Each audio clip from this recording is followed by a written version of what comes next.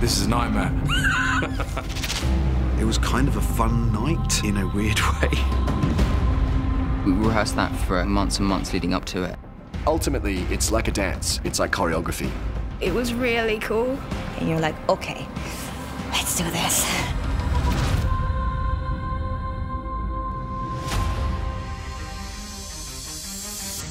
Episode 6 was one of the big leaps for us because you're not only jumping forward 10 years in time, but you're recasting. You're recasting the show midway through. We always spoke of it as our second pilot. You come in on Rhaenyra giving birth, and then the slow reveal being that this is her third, and that much time has passed. There's a 10-year time jump. You see her now husband, Laenor, Harwin Strong. He's the actual father of all of these children. Viserys is slowly deteriorating, and Alicent, meanwhile, is strong and in her prime and sort of running things. There's a lot of ground to cover. Making a determined time jump and then changing the main cast was just a brilliant way to do it. We talked a lot about who should shift into being older versions of themselves, and we felt that Rhaenyra, Alicent, Laena, and Laenor, they were important. They were all interacting with each other heavily, and they had experienced that passage of time together, and it was a good way of grounding the time jump. The Queen has requested that the child be brought to her immediately. Why? I remember the phrase that Ryan said about Rhaenyra, which is she needs to be punk rock, non-conventional. You're looking at the Targaryen line, you're looking at the Emilia Clarke association further down the line. You know, you're looking at the woman who set everything in motion, and that has to be a force of nature. Somebody with intelligence and feels otherworldly, and that's Emma. Emma does not fit into a slot that is easy. Emma is such a striking, unique presence. When I first saw them in the audition, it was like I couldn't imagine the role being played by anybody else. With Alicent and Rhaenyra, we were focusing on the adult versions first. I had to keep reminding everybody the people that were going to be leading the charge were going to be their younger versions. Millie Alcock, she read, and it was just a gift from the gods. We were very lucky. She is a remarkable version for younger Emma. I see them in the costume and I'm like, is that what I'm gonna? I look great. Rhaenyra, you should be resting after your labours. Olivia is probably the most seasoned actress of them. We wanted her in the show. She did such a strong audition. We got Olivia to read for Rhaenyra as well, and she did astonishing reads for both of them. It became clearer that she would be better suited to Alicent. And certainly once we'd met Emily, the pair of them were wonderful. Olivia, I've been in awe of her work for years, and so to play the younger version of her is a blessing. Miguel and Ryan had said Alicent is probably the character that changes the most in that time jump. There are multiple things that we both portrayed through Alicent that connects the two characters together, but where my Alicent leaves and where hers begins, they are almost completely different people. If Rhaenyra comes into power, your very life could be forfeit. I do feel like we lucked out with our Alicents and our Rhaenyras. I think for me, it's always about the energy. Millie and Emily reflected the energy of Emma and Olivia. The show is very demanding just in terms of the sheer number of actors, but also the quality of the performer because they're deeply nuanced roles. Kate brought forward an amazing pool. It took a lot of doing, but we were able to put together a hell of a cast. Oh boy, I've just heard. Yes. Well done. In order to play Laenor as we find him in episode 6, I really had to know exactly who he was before the time jump. But I was cast first and started filming. I looked up and I saw this person walk in. And I looked at him, and then he looked at me. We seen each other across the room. I said, "Are you me?" And he went, "Yes!" I had some talks with Miguel, and he gave me a few treats about the character that he would say to the other girls as well, I think. There are similar things that I'm guessing they'll say to all of us about our characters. I haven't met them, so it's going to be exciting to see who they are and how they interpret the character.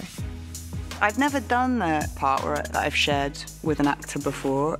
I asked to meet them, and Miguel was like, yeah, and never set it up. So I was like, I think this is a strategic move on their part.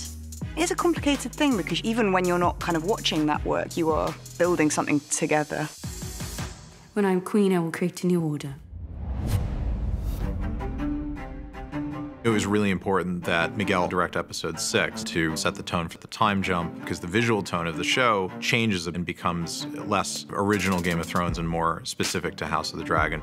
We made the decision that instead of jumping between characters as you normally would, to stay with each character for a much longer time so you could settle into their world and into their head. I think it just roots you into each of their worlds and where they are right away. It was new actors playing new roles. We were going to spend more time with the characters, actually moving with them. We're saying to you, this person that you got used to, Millie, is no longer Rhaenyra, she's Emma. We wanted our audience to have an opportunity to really examine that particular actor and feel comfortable with them. And this seemed like a really good way to do it. For 5 episodes, an audience have sat with this person, have fallen in love with this person, have developed affection for them, and then suddenly I'm going to walk in and change their face and body and tell them to like me. You come in on the back foot, in a way. The moment Rhaenyra gives birth until she meets Alicent was not in the original script. She wants to see him. Now? I thought, well, if we're going to have this set, I would like us to inhabit it properly, which is why the opening actually follows our characters in a single continuous take all the way through. We are turning back, all right? We needed to come in on this relationship that you completely bought, and I don't think there's any other way of buying it than spending time with them. What happy news this morning. Indeed, Your Grace. We needed everybody to kind of jump in, and the feeling is if you can hang in for the first 20 minutes and realize what's going on and follow it, then you'll be in for the ride.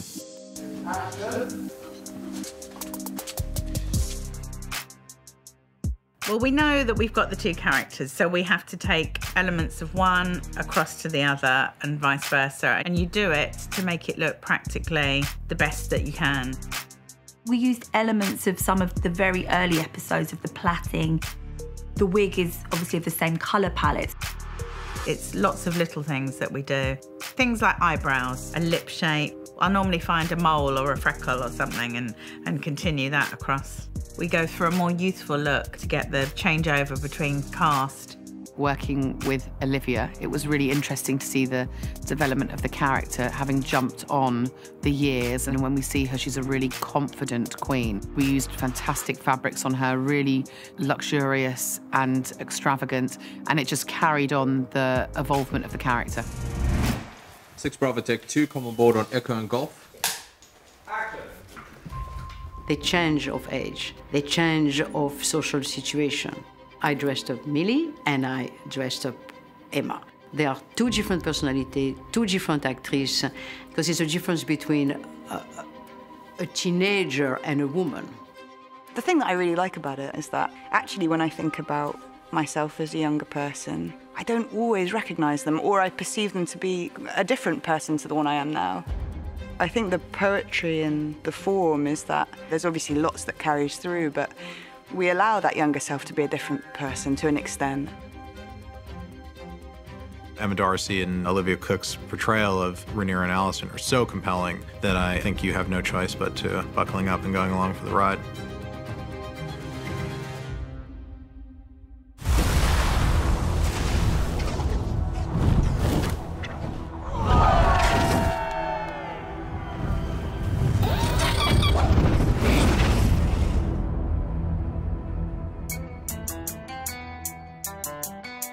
We're in Pentos because I really wanted to shoot something in Spain, and gradually I was talking myself out of doing any of the fun stuff on this show and generally getting stuck in like a quarry in Belfast, which is where I usually spend most of my time shooting.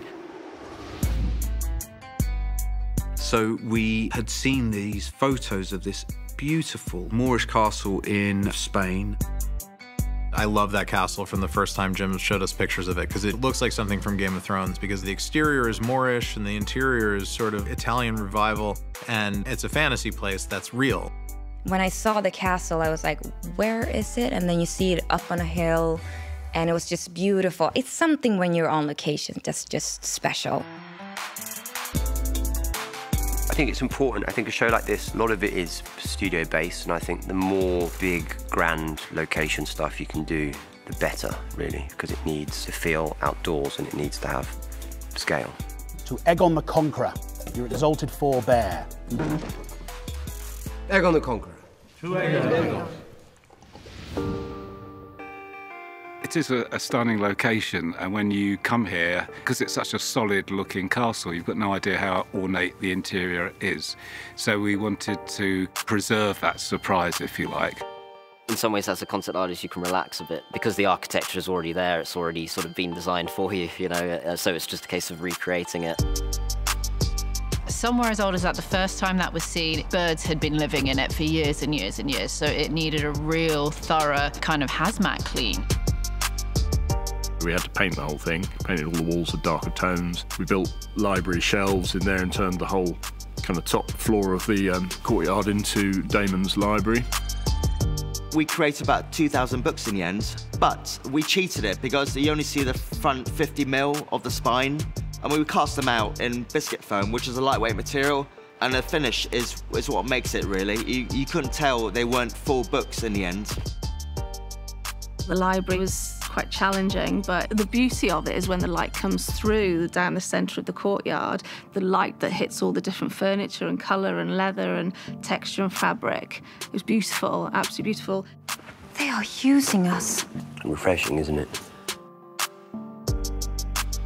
The art department did an amazing job, that it looked so natural, and it looked that it's always been there, that at the end they ask if they can keep it. You have to work around the health and safety elements there, that, you know, people will fall through the floor if you have too many people in that corner. But we made it work, and we have to leave it as we found it, short of putting the bird shit back in, so, yeah.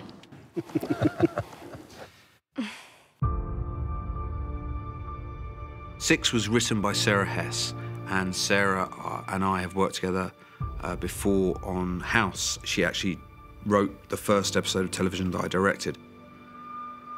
It was about getting away from where we had been.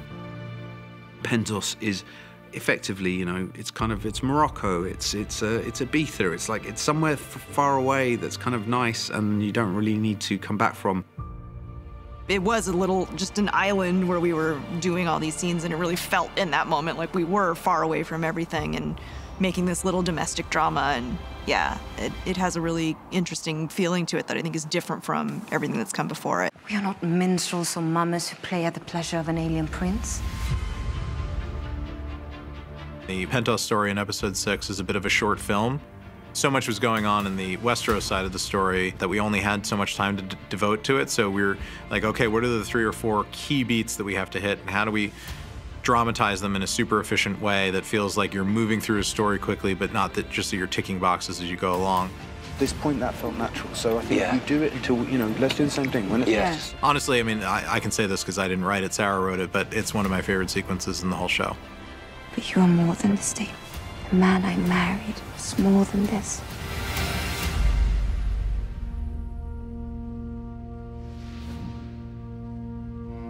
Everyone knows that Harwin is in fact the father of Rhaenyra's children. No one will admit it because the king has decreed that it isn't so, and this is an opportunity to push Harwin's buttons. Harwin Strong is from the Riverlands. That's where the Trident all intersects. He's known to be an incredible knight. Strangely enough, they call him Break Bones because I think he has a reputation for breaking a few bones. Rowley choreographed quite an elaborate fight between them, and I came and had a look and said, no. Most fights are over pretty quickly, and if someone like Harwin, who we've established as being a one-punch kind of guy, if he lays into you and you are unprotected, it's over. Your interest in the Princeling's training is quite unusual, Commander. Most men would only have that kind of devotion toward a cousin or a brother. Or a son. Harwin gets baited and he takes the bait. It was really stupid.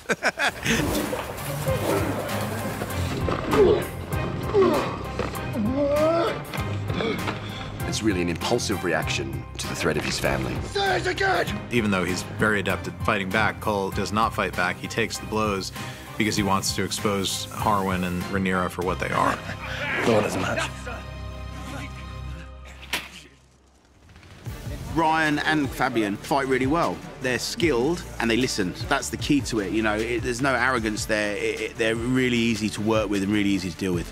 I remember when I first got cast, I was sort of like, you know, I said to my agent, I was like, you know, the stunt stuff I want to do myself, the sword stuff, and let me do it, like I'm happy to do it.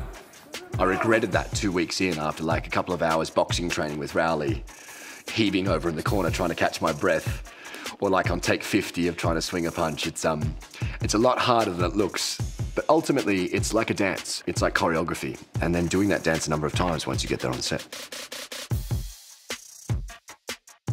We are generally working with actors that have not had 4 or 5 seasons of experience on previous seasons. These guys are all kind of fresh out of the box, especially the children, so you're teaching them from scratch. Ryan was helping me get into that moment. After seeing it, it was really cool. It was great working with the kids. They're just happy to be there. Is there anything greater? You're getting paid money to go skip school and learn to fight with swords. Say something When children are involved, it's a totally different situation from when we're dealing with adults. Every attempt in every situation is done to make everything safe, whether it's adults or children. There's always that sort of pang of uncontrol when you're handing a rubber weapon to a child. We've done our fight scene and we rehearsed that for months and months leading up to it, and it went really well. It was great. We've been working with Rowley and the whole stunts team, and so we've been like training and stuff and learning, and we've also done rehearsals, so I'm pretty set, I think. Hopefully I should get it right on the day. All these scenes are like so cool. As an actor, you know, you don't get many shows where you get to be with a dragon or like fight with swords, so it's gonna be awesome. Those stunts are so well choreographed by the stunt team and Rowley, and they are amazing. I mean, they showed us multiple times that day and before, and just seeing them do it, I was inspired to be as good as I can, be in that scene. Yeah, I mean, it's what you dream about, really, as a kid. I mean, I remember being the age of like 5 to 6 and younger, dreaming about being that sword fighter and that hero or villain, you know, fighting against my mates or my bullies. We're doing You broke our shot. Fabian, you ruined the shot. Very, very, very. What are you doing?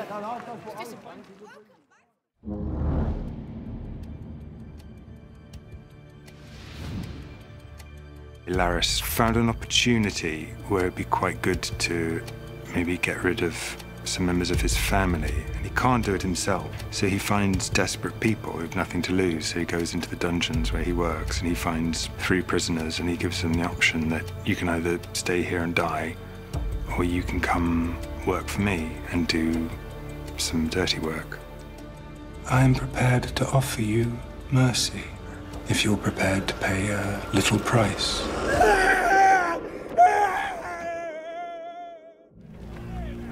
Originally written as the whole of Harrenhal burns, reduced to a set which was not fire retardant, so we couldn't actually burn anything in it, and that somehow it worked. So we were looking for some way in which we could bring this all together. What if they're just both on the other side of a door, and all we make is the door and the back wall, and we end up with the scene that you have?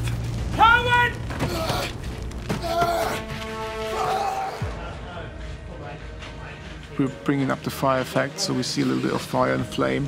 So we just use a couple of flame bars, a bit of a smoke machine. I did some additional lighting to push some of the warmer light through the cracks of the door, so you're suggesting a bit of fire.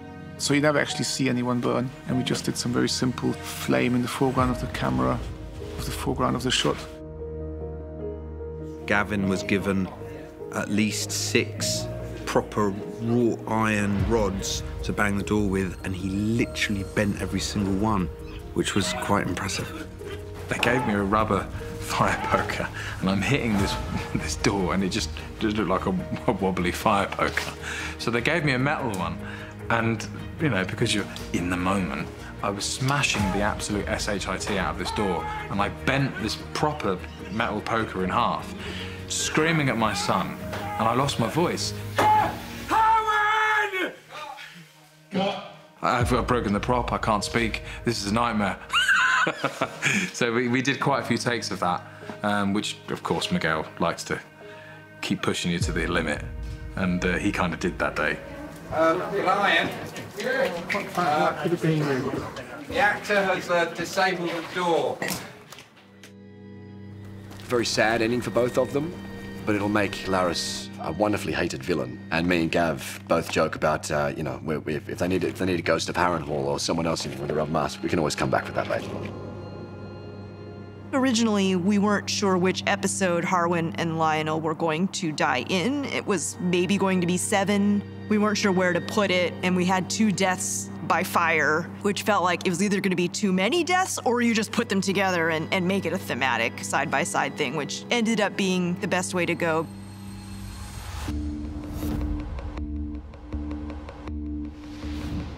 Well, Lena made it very clear to us, I think, earlier in the story that she doesn't want to go out the prescribed way. She's a dragon rider. She rides the most fearsome dragon on Earth, and she wants to die a dragon rider's death. I don't think she means tonight, but you know, in Game of Thrones, you never know when the stranger is going to come knocking. I've reached the limit of my art. So I feel like the last scene with Lena, when she decides to die by a dragon, is actually the scene where we see that she takes control of her life the first time. That's kind of the scene, like, I am gonna decide how I will die. I'm not gonna die by some blade of some Pentoshi surgeon. I'm gonna die by my dragon, because I'm a dragon rider. It's like her going out with a bang. It's funny, you know, because people always say, oh, that must have been a really heavy scene to direct.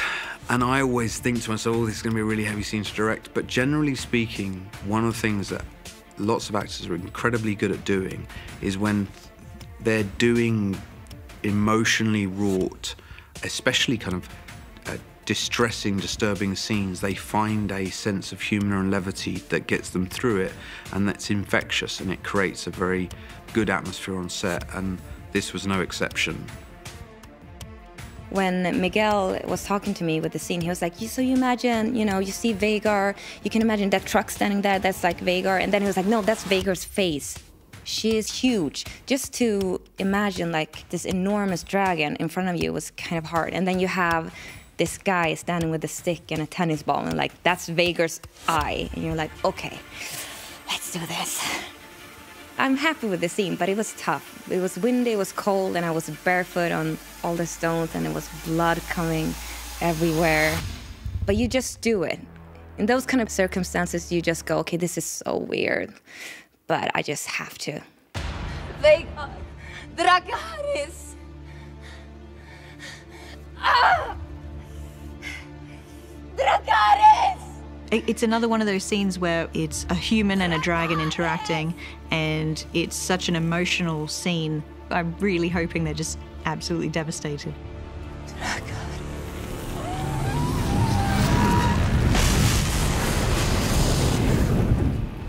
We had a special effects rig up on top of a bit of scaffolding that would blast flames, but obviously we couldn't do that with Nana in there. So she would do her performance, we did all of her coverage, and then we would get her out of the way, and then there was a representation of her body shape out of what looked like a knight. It was all steel. It had a wig and it had its own costume. It was doused in fuel, and then the special effects boys took great pleasure in blasting it with a flamethrower. One, action. I was laughing when I saw that when they put her on fire. I was like, that's me, but it looked, it's gonna be interesting to see how they managed to put all the, you know, different parts together. We used a tool there called Cyclops, which is Unreal-based software that works on an iPad. So you know, the Apple iPad has its own motion sensors in there, and it uses that. You can load a scene in, and that scene can be a dragon, if you want it to be, and use it as a framing guide. That, you know, if you tilt up here, that's where Vhagar's head will be. So we tried two things. We tried one, actually putting an iPhone-based version of the app on the camera, but most of the time it actually was me. I would sort of kneel down by the camera with my iPad and discuss with the camera, look, if you point this way, you'll be seeing Vhagar here. And Angus has done a lot of prep work on those kind of scenes. So he comes knowing the lenses that he wants to use and the camera angles and the distances. And we kind of work with him on that, and the SFX guys have got the flamethrowers and the torches. It was kind of a fun night in a weird way. We had a wonderful SFX technician. He had made this incredible flamethrower that he was very excited about, and we almost couldn't get the flamethrower out, which was going to be really sad because I would have had to report back to him, sorry, didn't use flamethrower, but instead we did. It was a very interesting experience and surprisingly came out quite well. And 3, 2, 1, action! I remember I was very nervous coming in doing that rehearsal, and I remember leaving that was like, this is going to be fun. That was a nice memory.